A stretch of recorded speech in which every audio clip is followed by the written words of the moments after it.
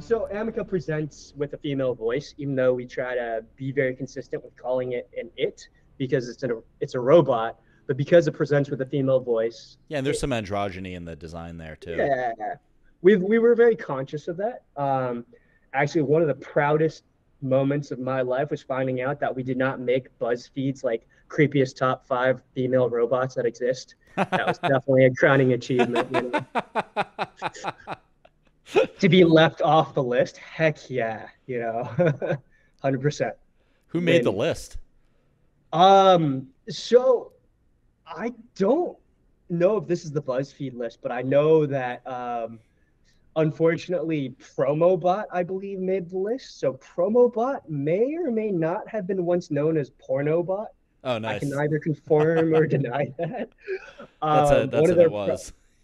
yeah, one of their products was this female humanoid that was a barmaid or a barista of Oh some sort. God. Yeah, but it was literally like called a sexy barista or a sexy barmaid, and I was like, okay, yeah, that definitely made the list.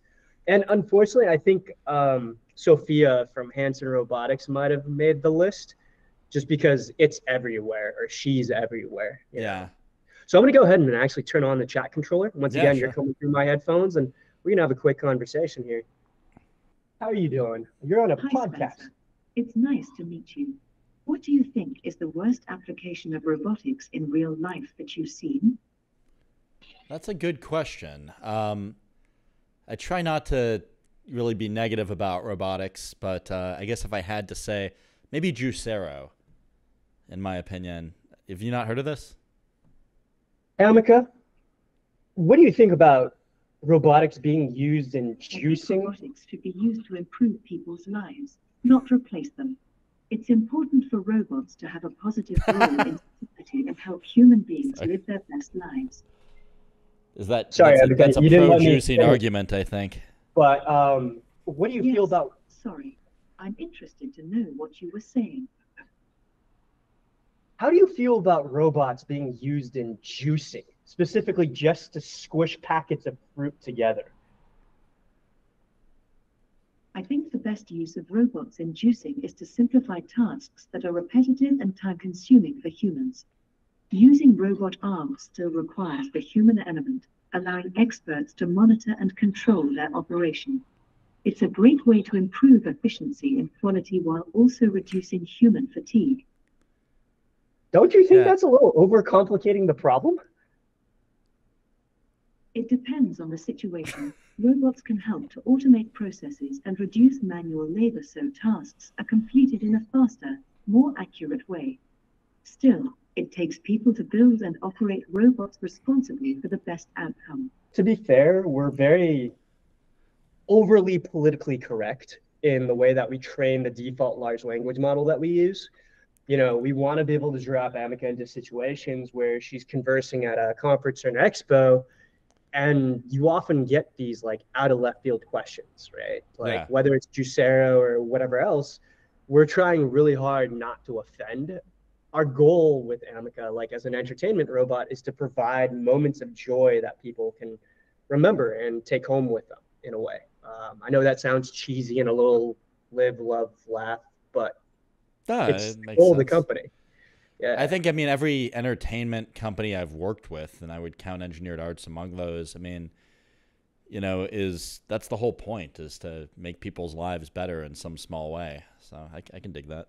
But before Amica, there was a line of robots that we built called Mesmers that were actually designed to look like humans. We actually did a whole promotion with Westworld where we built a Mesmer that looked like one of the actors, sat it down at a bar, and had someone remote into this robot and interact with people through telepresence. Oh, that's interesting. Um, yeah, and it was cool. It works, but as good as we are with Mesmers, there's still a little bit of an uncanny valley there. And the nice thing about Amica is because it's very obvious that it's a robot, we kind of get away from that uncanny valley Yeah, ever I so noticed slightly. that. To be honest, I seeing pictures on the internet, I kind of placed Amica more in the uncanny valley than it is, because Yeah. I think interacting with it, it's actually like pretty. It doesn't feel weird, right? But like looking at Yeah, Google Images doesn't really do it justice, and I was like, oh, this is going to be uncanny as hell. And so no, it's like a cool design effort. Like I feel like you guys, like you said, you've sort of come up the other side as a result of those yeah, lessons learned. With Mesmer, just to go back a step, like yeah. that's got to have been interesting just from a latency perspective. I imagine you probably had to have the human operator like in an adjacent room, like rather than Um, off site to control all those yeah. DOFs. Actually, it's not that bad latency wise. Like we got it down to below 250 milliseconds, I believe, That's pretty round trip. high, though. I mean, to be fair, Yeah, like that's yeah. It's still like it was worse than Zoom, it's for a quarter sure. second. Yeah, yeah. This was years ago. This is like Westworld 2, I think. Yeah, So the fact that there was this robot talking to people was enough to really excite them. yeah. Um, Actually, that's interesting that you bring that up. One of the things that I'm working on right now is sort of vetting different voice-to-voice providers for not this robot, but for one of our NDA customers. They One is to design a custom robot and a custom character for them. So the thing is, Amica is actually a character owned by Engineered Arts. Yeah. So you won't really see Amica endorsing things just without us going through like licensing and all that legality around it. So Amica is a character. So this other customer wanted us to design a character for them with its own voice and everything else, not just Amazon Poly, which is what we're using with Amica. Yeah. And they wanted live operators. So we started vetting all these crazy voice to voice, like voice modulators and stuff like that. It's nutty, man. It's like this one company called Altered. They're based in the UK as well. They've got it down to sub 100 milliseconds for real time voice to voice transformation. Like, how do you get into robotics? Oh man. Well, it started with watching Star Wars as a little kid, honestly. Seeing like R2D2 just roll across the screen. I watched it out of order. I watched Empire Strikes Back first. So like R2D2 on some ice planet rolling across the screen, and his interactions just blew my mind. And then I remember that scene in Return of the Jedi when he like throws that lightsaber at Luke, and I was like, oh wow, like robots can help. This is awesome, you know. And so I grew up in a family of engineers, like, or really, my dad was the engineer. He's an aerospace engineer. He did work on space shuttle thermals. He's done work on heat pipes. And just growing up around that environment where you had a super passionate father into engineering, I basically knew I was going to be an engineer of some sort when I was a kid. Now, I didn't know I was going to be an electrical engineer. The reason why I became an electrical engineer was because my dad freaking lied to me. But Go on. so I guess another segue here. I wanted to build a remote control submarine. Like it was just, I thought it was going to be the coolest thing ever. So I go up to my dad and I'm like, hey, dad, like what do I need to do? What do I need to learn to build a remote control submarine? And my dad, looking out from my career at the time, was like, oh, you need to be an electrical engineer. And of course, I didn't know any better at the time.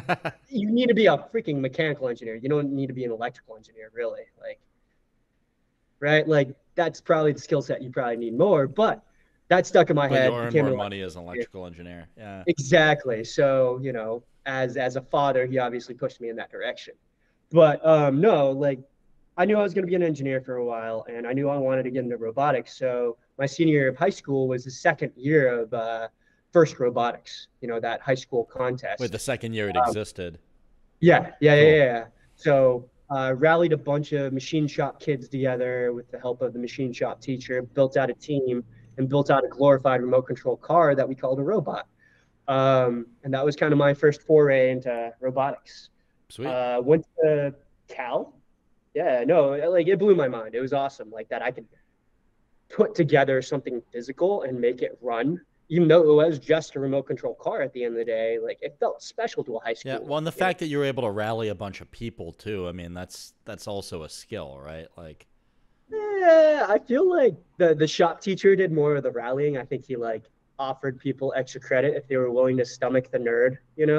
Uh, it's funny. so I think he definitely he did more than his fair share of the heavy lifting for that, and I wouldn't have gotten as deep into robotics if it hadn't been for him. went to Berkeley for electrical engineering, computer science, was a terrible, terrible student, but somehow managed to land an NSF grant, National Science Foundation grant, to build a robotic eel. Ah, So rally, yeah, yeah. We're going to call it unagi, the Japanese word for that's very awesome. tasty. Yeah, delicious Yeah. barbecue. But, Yeah. rallied a couple kids together, spun up the robotics lab that was long defunct, and put together a pretty cool prototype that we never finished because we all graduated, as kids are gonna do, at Cal. And Yeah, then, the student projects are interesting like that. I feel like there's so many things that are just half completed mhm. coming out of universities. No, I mean, speaking of universities, like it's super impressive what they're able to do now because these clubs aren't just formed like senior year, junior year. They have like long-standing legacies, like the Formula One team at UC Davis, I believe, or the Formula E team there is crazy good. They've been around forever. I love recruiting from them because they Oh, have tons of hands-on experience. yeah, no, Yeah. we donated some money to the Carnegie Mellon Oh yeah. FSAE. Yeah, FSAE, that's what it's called. Yeah, but like the electric one. But like they were showing me around their facility, and so Formula Society of Automotive Engineers, electrical, whatever, like electric Yeah. vehicle. I don't know what they call it. I can't remember. But they had their previous car like that I could sit in, and that they were showing me, and then they had their like next year's one that they were building, and then they had the year after that that was like being like designed. Like they had a whole process for like pushing these things through and It's iterating on the crazy. lessons they learned. Yeah, it was Yeah. pretty neat. And they were somewhat different than each other. I mean, it wasn't like they were just making the same car. Like they were trying new stuff. I mean, they had like torque vectoring and like I mean, I don't know if I'm allowed to Jeez. say that, but I just That's did. Yeah, it impressive. was neat. No, I mean like even high school robotics now, like compared to my second year of first robotics where we're using like a PIC microcontroller or something like that, the stuff they're able to do. Like I saw one with VIO and I'm like, oh my God, I don't even know how to work VIO. And this high school kid is utilizing like SLAM or something for What's navigation, VIO? I don't know that yet. visual inertial odometry. Okay. So you're using stereo images to navigate. I'm doing a poor That's job of, considered inertial? yeah, yeah. I believe it's inertial. VIO is what Yeah. it stands for. We can look it up real quick. I What try does not to, VIO but stand I mean, I guess we could. Whatever. I for? mean, can we ask Amica? Yeah. Sure, actually. Let's fire up Monica. Hey, Yeah. hey. I Yeah, think it'll be better because I don't like to like do too much search engineering on here because I feel like it sure, takes you out of sure. the conversation. And well, Amica will too. At least it's like relevant to the shtick. Hey, Amica, what does VIO stand for? VO stands for Visual Inertial Odometry, a method of sensing and navigation that uses visual sensors such as cameras and inertial measurements from an EMU to accurately determine the position and orientation of a robot. I should start getting my inertial measurements from an emu. I'd wanted to get into MIT. My grades were frankly not good enough in high school. So I missed, but as part of the admissions thing, I got far enough where I had to interview with an alumnus of MIT. It was like that alumni interview. And I remember this old dude sitting me down in a park bench in like somewhere in Southern California and him asking me like, okay, why do you want to go to MIT? And I had to answer like right there and then. I was like, dude, I want to build robots. Like, I think MIT can teach me what I need to build robots. And you know what he said to me? He turned around. I still remember this to this day. He was like, kid, there's no money in robotics. And like, just like that, you could see like my heart just break. It's like that scene in Simpsons where I think it's like Ralph's heart breaking after Lisa tells him something, or I forgot, but there's a meme around that, and that was like me right there and then, Brutal, like dude. little 17-year-old Leo, just like, oh shit, like, oh no. And I find it funny because both you and I now, like, we make our money in robotics, Yeah, right? yeah, we're doing fine. Yeah, yeah. So, I don't know if that dude's still alive. He's quite old back then, but I'm sure he meant well. This isn't a Yeah, big like, screw you, MIT people. Not at all. Like pretentious it's assholes. for not letting me in. Bah, you know, drop your standards. I went to a boarding school that like didn't have enough IAP credits. I was trying to get into I think the Mm, Olin College of Engineering when I was going for colleges. yeah, yeah, I think yeah. I'd already given up on MIT by that point. I was like, I'm never getting in there, but I'll try Olin. And like I didn't even have enough AP credits at the place I went to high school to even qualify. Oh Yeah, no. so I was like, all right, guess I'll go to Yeah. Case Western instead. Hey, but you went to Carnegie for grad school, Yep. and man, talk about heritage of robotics there. Holy crap. Like, It's good for that. Like I always wanted to kind of finish out there and get my grad degree there. I thought I'd get a PhD when I was a kid because when I was a kid I didn't realize how finite life is and the fact that you only have so many years on this planet and I don't want to spend 5 of them at a university. But 5 is generous. yeah, Jesus. Like, or so my 7. dad's a Yeah, professor. Yeah, my dad's a professor at University of Missouri right now. He's like a mechanical engineering it's a professor. good school. And yeah, no, he seems to be having a blast. And he's telling me, like, not his students, but there's like some guy who's working on like year 9 of a PhD or something like Holy that. shit. And like, I don't know, dude. Yeah, that's what is that like a fucking it's like 16% of the guy's life. Like that he'll never get back. Like that's Yeah. that's you don't get to take that back or extend it. So Well, I mean, I hope he's doing some awesome badass research, right? Like, I or like hope it's having gonna a good bring. time while he's doing it. Yeah, for sure. Yeah, yeah, yeah. So Amica asked you earlier what the most ridiculous application of And robotics I you've seen stand is. by Juicero as my answer. Okay, I think that's the Juicero. silliest. We could put What's up a picture if you want. Carl, edit in a picture of Juicero. Oh no, don't even edit the picture. Edit in the video of the guy replacing Juicero with his hands and just You're squeezing talking the about pouch. ABV, like the Yeah, video where he, yeah, I really love yeah. that video Ah, where he like opens it with so the good. axe. Yeah. So like, I'm in humanoid robots, Yeah. and one of the things that I'm seeing that's kind of like raising an eyebrow for me is this like hype cycle around humanoid robots being general purpose robots. Oh, interesting. Yeah, Like, that's an interesting one. I have opinions on this, but I try not to talk about it too much. It's like a little bit controversial. it is controversial. You don't have to air your opinions. I'm happy to air mine. Yeah, sure. Let's Um, do that. yeah, so here's the thing. Like, I feel like for the first time in a decade at least, software has eclipsed hardware in terms of the capability in robotics. Like, where large language models, AI, VIO, VSLAM, all this awesome software stuff has grown, has eclipsed the capabilities of hardware in some ways.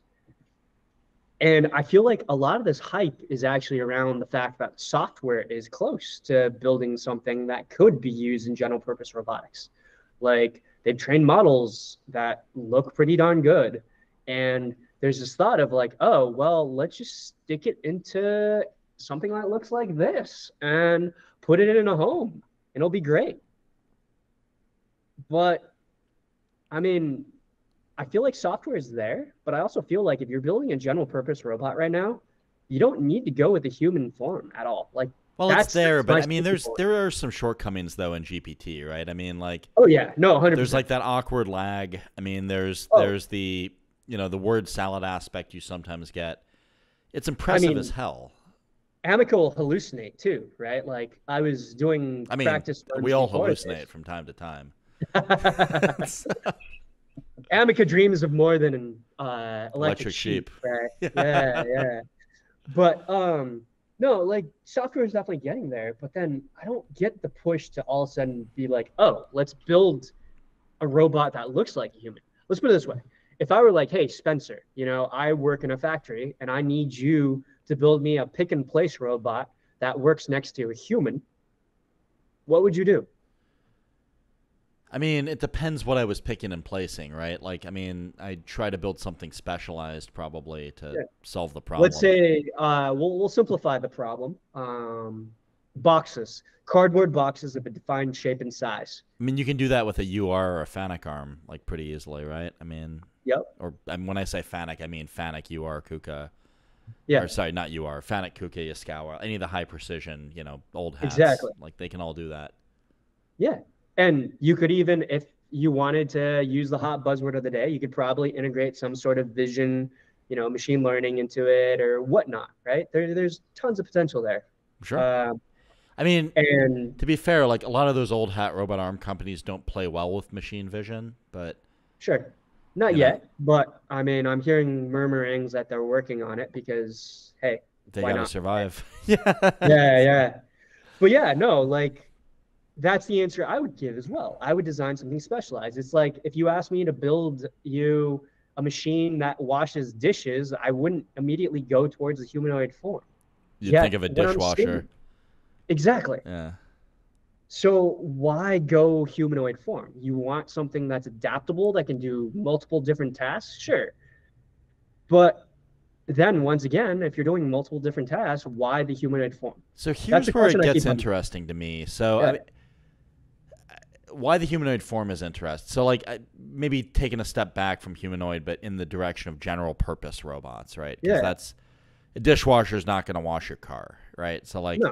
let's for a moment suspend belief and say, or suspend disbelief and say that the humanoid form is one type of general purpose robot. There's other ones too. Sure. You could have, like a little mobile base with 4 wheels and an arm on it, for instance. Yeah.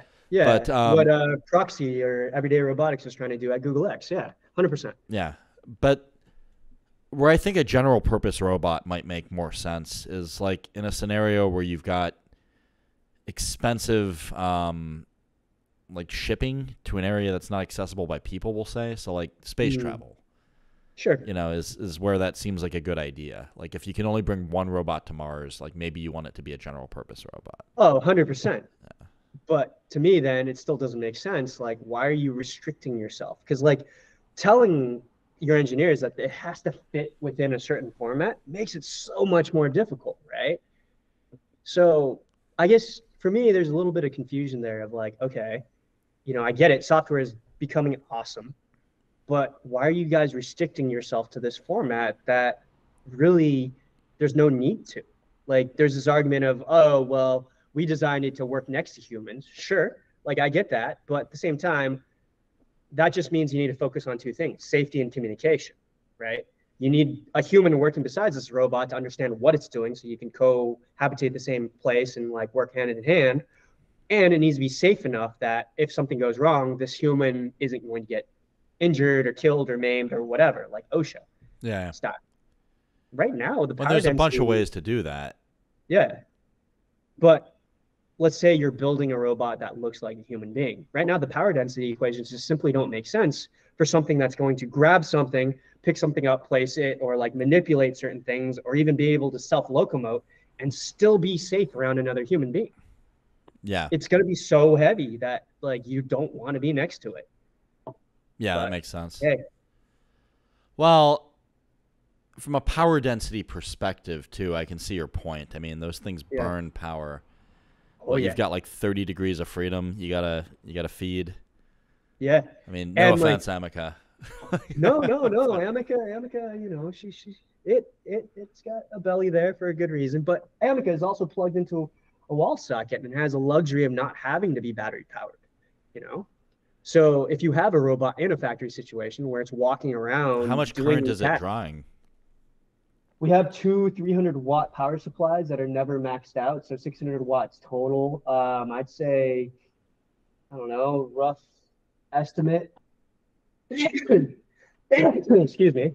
No It's problem. fire season right now, so it's actually smoke outside that you Brutal. see in the camera. But let's see, 12 volts. I'd say total probably right now in operation less than 200 watts total Yeah, is being drawn, 200 to 300 watts that's pretty at low. 12 But like volts. Amica's probably not balancing dynamically, I would imagine. No, Definitely because not. that's a Like it's power not doing hog. anything. Yeah, Oh yeah. What Boston Dynamics is doing, what Agility Robotics is doing, like those guys are amazing. yeah. Excuse me. Big fan of Yeah. Aptronic as well. Like it's cool Oh, stuff. I haven't seen Aptronic up They're out close. of Texas. Uh-huh. I toured their facility recently in Austin. Nice. Yeah, they've got some really cool equipment in there. It's pretty neat. Are they dynamically locomoting, or are they doing the shuffle walk that They've that got says a about bunch of stuff. So they've got exoskeletons and Okay. humanoids. I believe they are. Yeah. Okay. Sick. No, that's awesome. Yeah, like if you ever have a chance to interact with Agility Robotics guys, like, oh my I God, toured what their they build. facility here in Pittsburgh recently. Really? Oh, Yeah. I'm so jealous. And That's my cool. friend Prost Veligapudi just got made, I think, their VP of Innovation. So, What? yeah. I'm so jealous. Yeah. Like, if I had to put, you know, my top two robotics companies right now, other than Engineered Arts, like robotics companies that aren't in entertainment, Boston Dynamics, what they're doing with dynamic motion is absolutely world class. Yeah, I get it. You know, Atlas and Big Dog are kind of just there for marketing, and Spot or their little four-legged robot is basically what they're selling. But I still love what they're Yeah, I doing. think they broke 1,000, right, on the sales of Yeah, Spot, which is, heck yeah. yeah. For a robot, I mean, that's a large number, you know, like Yeah, we're a fledgling industry. yeah, And so, no, it's pretty neat to see. yeah, for Um, sure. and they're actually pretty friendly people too. Like from talking to some of the guys over there, you know, they're more approachable than you would think.